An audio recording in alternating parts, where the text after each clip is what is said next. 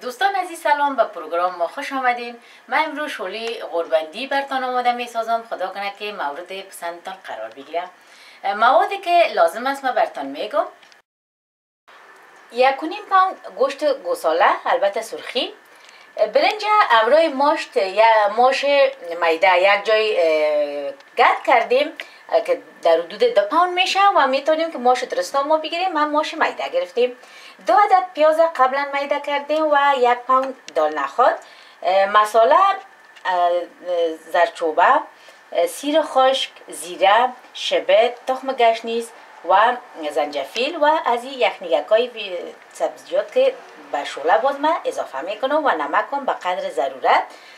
سیر تازه به قرمه استفاده میکنیم. رب و روغن هم همچنان استفاده میکنیم. 2 ملاقه که 1 ملاقه رو برای شوله و یکی رو برای قرمه.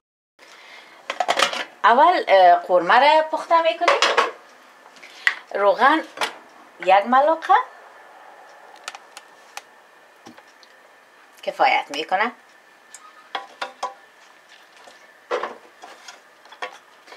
پیاز نصفش به قرمه استفاده میکنیم و نصفش پیاز بریان میکنیم برای شوله. پیاز هم میمانیم که خوب سرخ شود، بریان شود. بعدا رب و زرچوبه و مساله را میاندازیم. بعدا گوشتک همراهش سرخ میکنیم.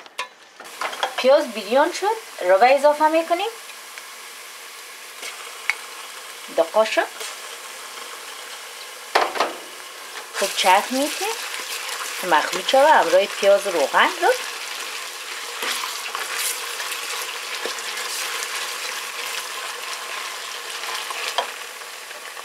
یک قاشق زرچوبه،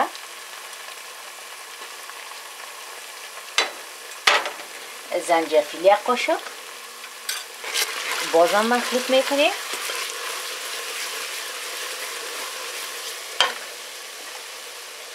نمک 1 قاشق، بسیار شور نشه.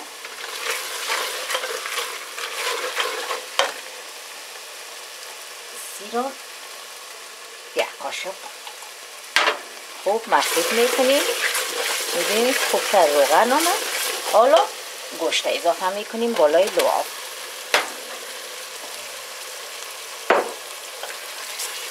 خوب چرخ میکنیم که گوشت سرخ شود با لعاب.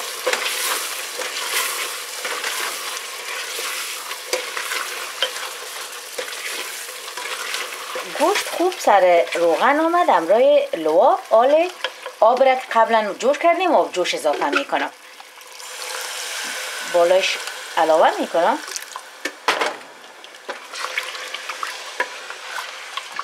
آب بس است. دیگه بخاره به مدت 15 دقیقه گوشت بخار میتیم به دیگه بخار. حالا برای از اینکه پیاز بریان کنیم بر شوله 1 ملاقه روغن اضافه میکنیم بالای دیگ. روغن که سرخ شد باز پیاز که ما قبلا میده کردیم بالایش اضافه میکنیم. روغن سرخ شده، پیاز اضافه میکنیم بالای روغن.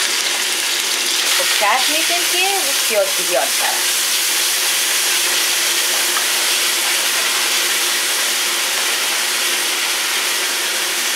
پیاز بریان شد. حالا زرچوبه را بالای پیاز روغن اضافه میکنیم.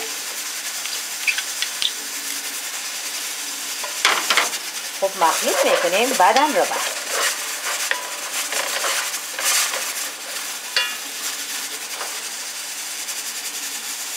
2 قاشق رو اضافه میکنیم. خوب چرخ میکنیم که مخلوط شود.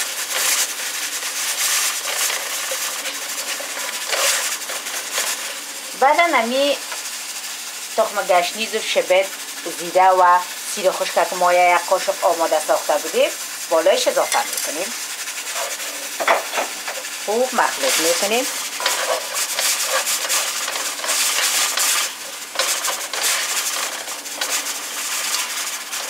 کمی آب اضافه میکنیم.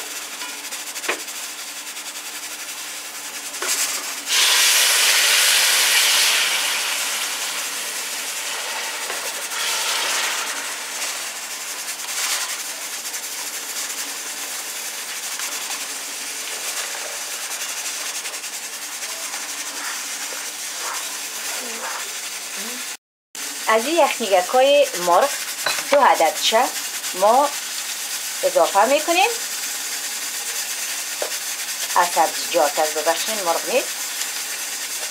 خوب جوش بخوره، حل شوه. نمک بسیار کم استفاده میکنیم به خاطر از این خود از این شور از باز شوری زیاد نشه.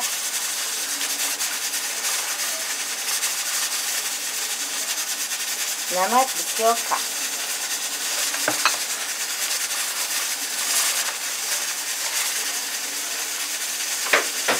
آب از قبلا جوش کردیم بالایش اضافه میکنیم.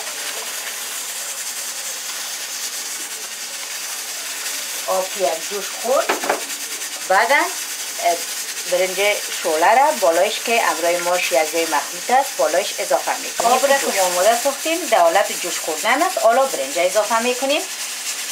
قبلا ششتیم، میمونیم خوب جوش بخوره.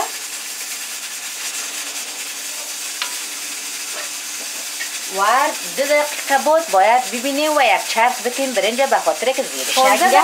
از دیگه بخار گوشت که ما مانده بودیم گذشت. حالا گل میکنیم حرارت میمونیم به بخار خودش که گوشت خوب نرم شده و بعدا باز سر دیگه وقتی که ما باز کردیم میبینیم که صفا سر روغن آمده. قورمه که آماده ساختیم برای شوله. قورمه صفا سر روغن آمد، پخته شده. ببینید دوستا که آب مکمل خشک شده. ضرورت است که آب جوش دیگه ما اضافه کنیم و متوجه باشیم که آب سرد اضافه نکنیم. آب جوش باید بالاش اضافه شود که شوله به خاطر از این که خوب دانش بره. همین آب را که ما اضافه کردیم کفایت میکنه، دانه به می میره. سرشب پت میکنیم و 5 دقیقه بعد باز یک چای میبینیم دیگه شوله را که آبش خشک شده و میمونیم به داخل داش برای مدت 15 دقیقه که خوب دم بخوره. دیگه روی کاغذ زرورق رفت میکنیم.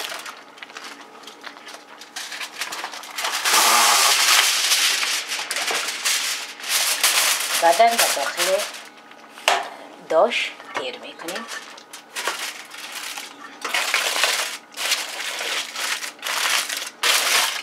بعد درجه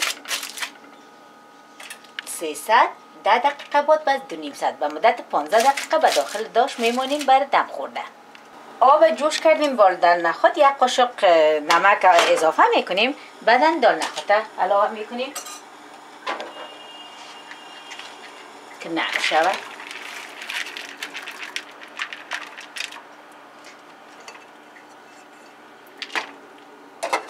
دوستان عزیز 15 دقیقه گذشت، دیگ دم خورده. حالا آماده است که ما با غوری شوله رو بکشیم.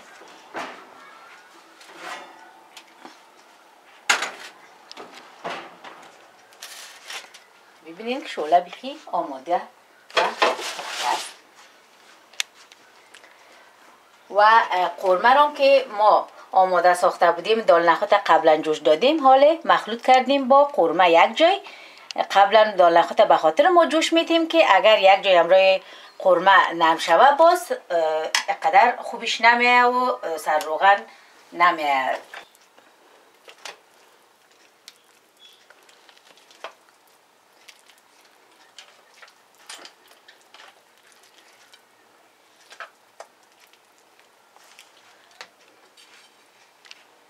حالا قورمه را علاوه میکنیم بالای شوله.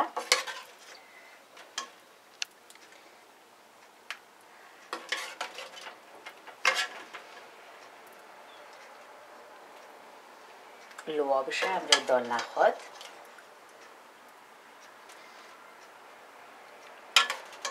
روغنش همه را ما اضافه میکنیم به ظرف.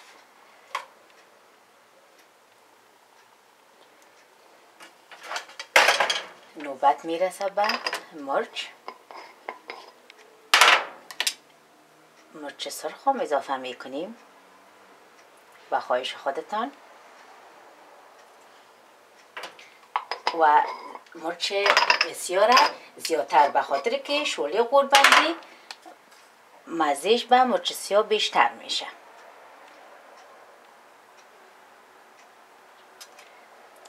و مرچ مساله دارم که من خودم آماده ساختیم.